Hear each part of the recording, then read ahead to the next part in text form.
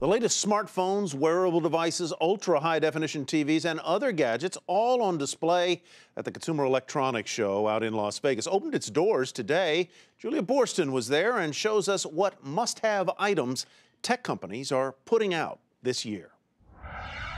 The Las Vegas Convention Center is full of the latest televisions. They're getting bigger and thinner, along with sleeker and more affordable smartphones. Take back TV. Dish unveiling a new way to watch live TV on these devices. Sling TV, a $20 monthly subscription to stream 11 cable channels, including ESPN and CNN, raising questions about whether it'll inspire consumers to cut the cord. And big names are here to showcase the latest gadgets. Ryan Seacrest promoting the new Typo, keyboards for iPhones and iPads, which he developed to meet his own needs. Which is sleek and it's smooth and it literally is my office. This is how I work every single day. Everything that I reply to is coming from one of our keyboards. This year more than ever, CES is about connecting everyday household tools and devices to the internet to make them smart. Everything from this GE smart living room security camera and fan to this LG smart kitchen and this Qualcomm smart light bulb, which consumers can control from an app on any device. You're really seeing a lot of intelligence in the home and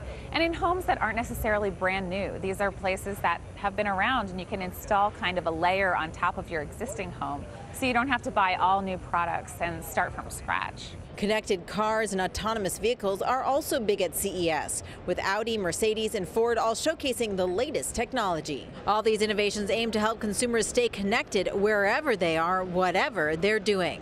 For Nightly Business Report, I'm Julia Boorstin in Las Vegas.